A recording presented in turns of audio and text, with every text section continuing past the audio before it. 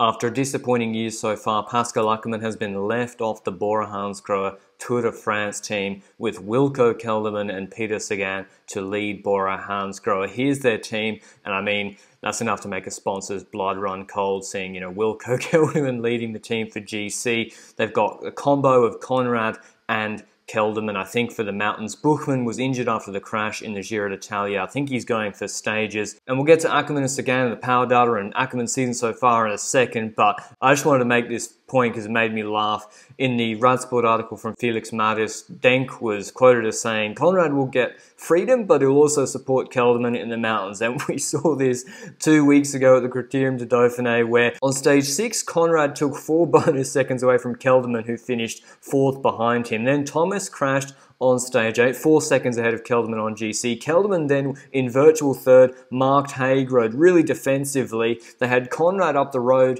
for no reason, I think riding for his own top 10 on GC, and then Thomas came back and protected his 3rd on GC, with Kelderman missing out on the podium GC by 4 seconds. So I can't wait to see how that plays out in the Tour de France. But from my perspective, from what I imagine is the Bora-Hansgrohe management's perspective and their sponsor's perspective, taking Peter Sagan without having a sprint train and Ackermann to the Tour de France makes the most sense, because you got a choice really. You got Ackermann maybe going for a stage and probably leaving at the end of his contract. And on the other hand, Sagan might also win a stage, might also leave at the end of the year, but he's also a big contender for the green jersey. And if you've got Ackermann contending for sprints, you're going to have to bring Selig, Schwarzman, Lars, or some lead-out riders for Ackermann. Sagan doesn't need them because he can look after himself in the sprints, as we saw when he won in the Giro d'Italia this year, Romandy and Catalunya. And if you bring Ackermann, well, you either get Sagan to lead him out, which costs his green jersey chances, or you sort of have them sprinting for their own ambitions at the same time, which could be a mess. And without having to bring Ackermann's lead-out train, Bora can bring riders like Pöstelberger, who just won a stage at the Criterium de Dauphiné from a break, Ida Schelling, who just won his first pro race, very strong, more versatile riders who can get into breaks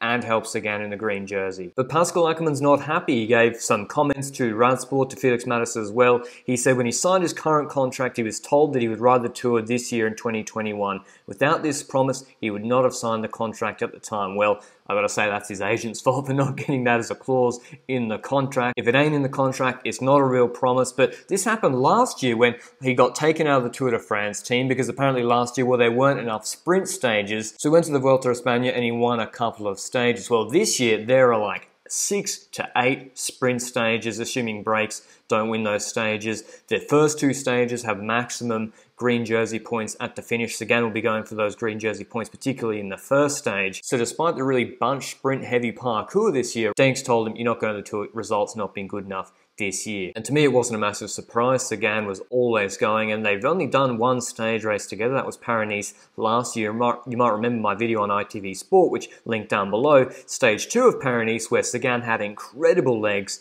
He pretty much initiated a split, then led out for Pascal Ackermann, who got beaten by Giacomo Nizzolo in stage 2. But one of the interesting things Ackermann said to Radsport was that you can see from his data, according to him, that his form is not the issue. Denk and the team know that too, which suggests, and we're going to take a look at his race footage now, that he thinks the lead out has been the problem. This is UAE Tour, I think stage 4, pure bunch sprint. You can see him here, 2nd wheel, but the problem is there's 500 meters to go. Bennett still has Mercu behind, about 4th wheel. Ackermann's got Caseball and Nizzolo on his wheel, and you compare that to, say, at Paris-Nice when Quickstep did a perfect lead out. Mercu took over at 500 meters, whereas Ackermann's lead out man's already been pedaling for 150 meters. Contrasted as well as to the late move of Alpecin for Jonas Rickard in Scheldeprijs. I've not seen the Bora train perform as well as, say, the Alpecin train or, of course, Mercu this year. Maybe that's what Ackermann is referring to. I think he had Martin Lars leading him out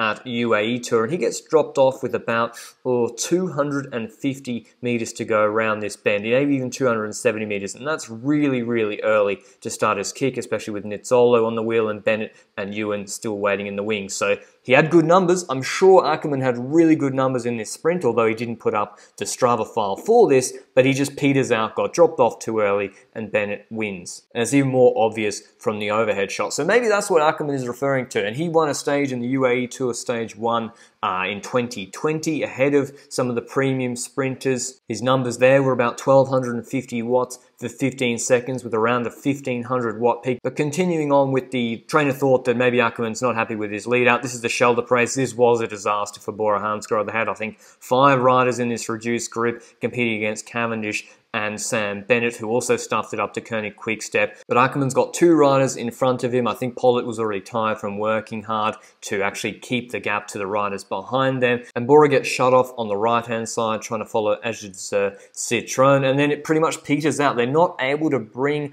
Ackermann up. Despite having him third wheel, they're in good position. They're in the draft. Right now, they should be trying to bring him up to the right-hand side of Agid's Citroën to prevent him being shut out. Dries de Bont for Alpecin is trying to do that very thing right now, and you can see that Alpecin was still behind Bora-Hansgrohe at this point. Ackermann moves over to the left-hand side, gives up on his lead-out train, and sort of just floats in the middle. He isn't able to fight for wheels particularly well, and we'll look at that in a second in some of the other footage. And you can see the contrast here. Alpecin bringing up with de Bont and Ricard Jasper Philipsen really late, whilst Ackermann is sort of floating in no man's land about 12th wheel. And that was pretty much Scheldep race, chances over for Pascal Ackermann. No matter what numbers he could do, the best numbers ever, you can see how angry Bora were. This is with like 200 meters to go. They already knew they'd stuffed it. So I wouldn't really say that was Ackermann's fault per se. He didn't fight for wheels particularly well after his lead-out train got shut out on the right-hand side, but nor did they bring him up and give him an armchair ride to 160 to go like Alpecin did for Jasper Philipsen, beating Bennett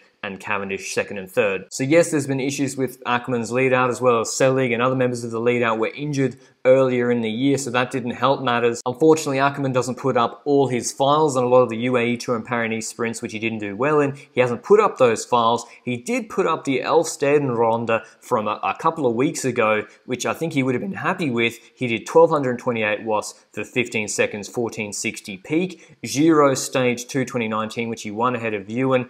1500 peak, 1217 watts for 15 seconds, although a higher speed sprint. UAE Stage 1 2020, where he beat good competition, 1080 watts for 15 seconds, although a very high speed sprint, 1460 peak. Vuelta Stage 9 last year, where he came second to Bennett on the road, but he won the staging, was competitive, 1360 for 9 seconds, 1500 peak. The Madrid stage that he won in the Vuelta, fair and square, 1230 for 10 seconds. So his Elfsteden Ronde numbers are good, and if you look there, his lead out kind of cost him there as well. They flicked him and didn't bring him up at all. He had to close gaps himself. So maybe that's why Ackermann's saying, well, my form is coming good, because, I mean, and like the video down below if you do like this analysis, quite a detailed video on Pascal Ackermann. But this is Paris-Nice, I think stage 1, the one Bennett absolutely dominated.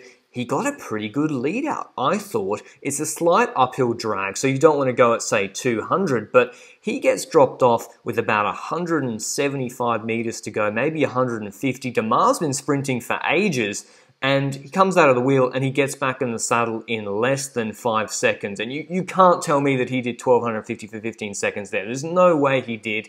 He clearly ran out of steam and his shape was not good in that sprint. Go back to the UAE Tour this year as well, some of the pure sprints. Martin Lars was doing the lead-outs, and I think he did a reasonable job. You see Ackermann third wheel, he's behind Mercu and Bennett, and he just gets squeezed backwards. David Decker basically comes around and pushes him off Sam Bennett's wheel. Viviani does as well. So then Ackermann does, and he's been relegated a couple of times for this now. He does a huge swing to his left-hand side trying to find open space, but really early. Mercu hasn't finished his lead out yet. I think nearly chops Bauhaus, but it also affects Ackermann's momentum. He has to stop pedaling, get back up to speed into Decker's wheel. So again, maybe his numbers were really good here, but the positioning was bad, the timing was bad, and given the way Viviani was able to finish so strongly off Bennett's slipstream, if he'd followed Bennett, you'd think he would have done a little bit better. You can see how deep he has to come, and he's already been sprinting for like 5 to 6 seconds at this point because he was out of position, whereas Bennett comes off Mercu with like 150 to go and it's lights out. Well, let's move on to the next stage, where I think Martin Lars did a pretty good job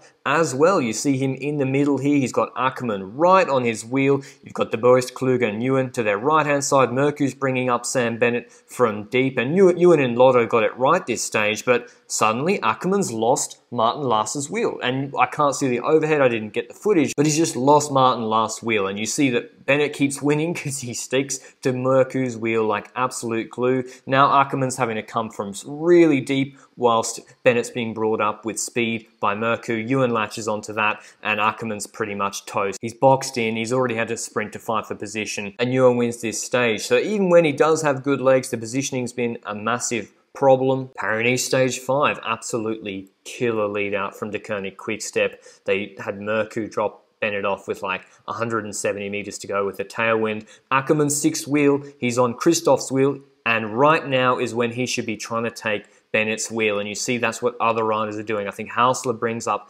Bauhaus. Everyone wants to get onto Bennett's wheel, and Ackermann's not pedaling at this point, and he basically loses the opportunity to take Bennett's wheel off Christoph, which was there for the taking for sure. He gets squeezed then by Demar's lead-out train, and he's gone back. He's now gone from 4th wheel with the opportunity to go onto Bennett's wheel, back to 10th wheel. He's now trying to move up the right-hand side with Christoph, and here the sprint starts to go away from him. Merku starts to launch with 485 to go with Bennett on his wheel, tailwind.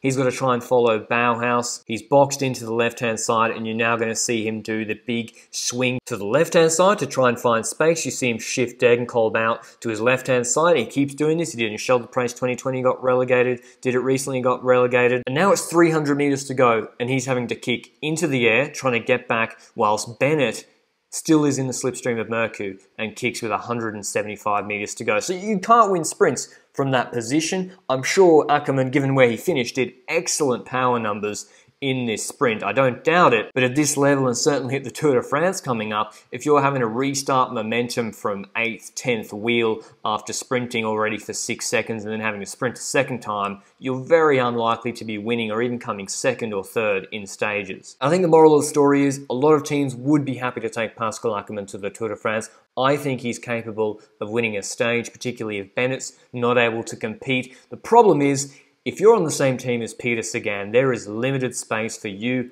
and your sprint train in that team. And it's also a note of caution for Bennett or a sprinter maybe thinking of going back to Bora-Hansgrohe. Wait to see if they re-sign Peter Sagan or not, because if they do, and you want to go to the biggest race in the world to compete for sprint victories, there's going to be limited room for you unless you're truly top class. But I'd be keen to hear your thoughts down below. Do you think it's just a business and performance no-brainer for Bora-Hansgrohe to leave Ackermann off the start list for the Tour de France, and he's not helped himself by not winning any races this year? Do you think his level's roughly the same, but he's just been competing against stronger competition and unlucky and had bad lead-outs this year? But I hope you enjoyed the video. Like it down below if you did, or subscribe to the channel as well. It helps the channel out a lot. I'm really enjoying making these Tour de France preview videos. Hopefully there's some drama with De Koning if they're bringing Cavendish or not. I've got that video locked and loaded. But until then, ciao.